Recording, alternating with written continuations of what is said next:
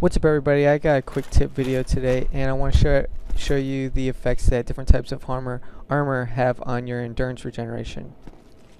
So, the heavier your armor is, the slower that your endurance will regenerate. So, for example, right now I'm wearing Havel's armor, the entire set. So, the endurance regeneration rate is going to be the slowest that it ever will be.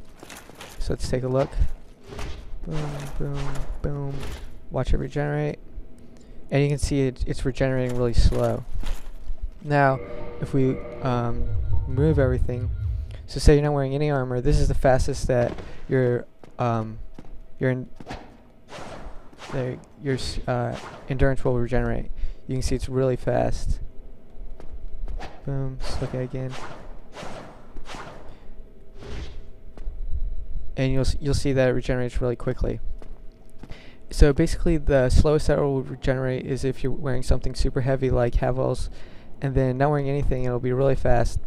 But then there's also in-between states, like leather might be a little bit slower than not wearing anything, and then say you put on something like steel, it might be not as bad as Havel, but still slower than like a leather set. And then I also wanted to show the different movement speeds that you can have. So there are 3 different movement speeds. There's if you're below 25% of your total your total equipment load. So right now I have a max equipment load of 67, and I can't go above that. But if you're below 25% of that, which I am right now, you can see that you move really fast. So this is the fastest that you can run. You roll really fast, he gets up right away, there's no recovery time. Also, if you jump back, there's no recovery time, you can start moving right away. But then let's look at it if you go over 25%. Let's just put on something really quick. So this is if you're over 25%. You see you still run, but it's not as fast as if you were below 25%. You can still do the running jump. He'll do a roll, but he's sluggish getting up. And then when he jumps back, there's a little bit of recovery time. And then the slowest that you can move is if you are over 50%.